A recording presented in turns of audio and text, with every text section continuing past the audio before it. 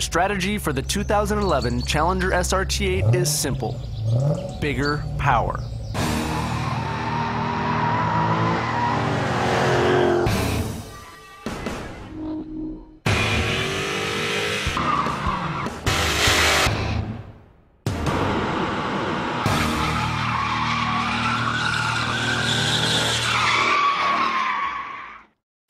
With a 6.4-liter Hemi that ups the ante to 470 horses and 470 pound-feet, no longer is the 426-horse Camaro SS the biggest bicep at Muscle Beach.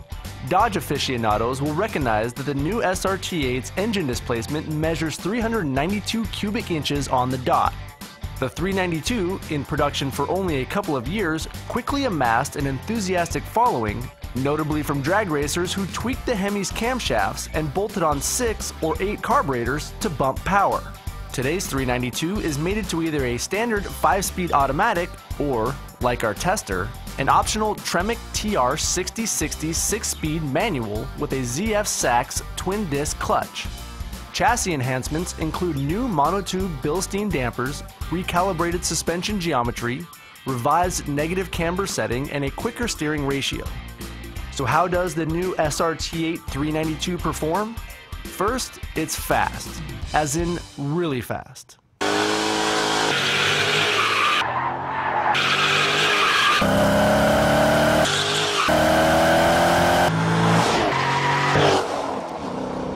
Our tester delivered a 13 flat quarter mile at 111.3 miles per hour.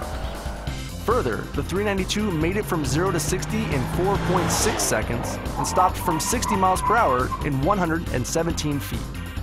Utilizing a reworked suspension, the 392 put down a figure-8 time of 25.6 seconds at 0.7 G and a lateral acceleration of 0.89 G.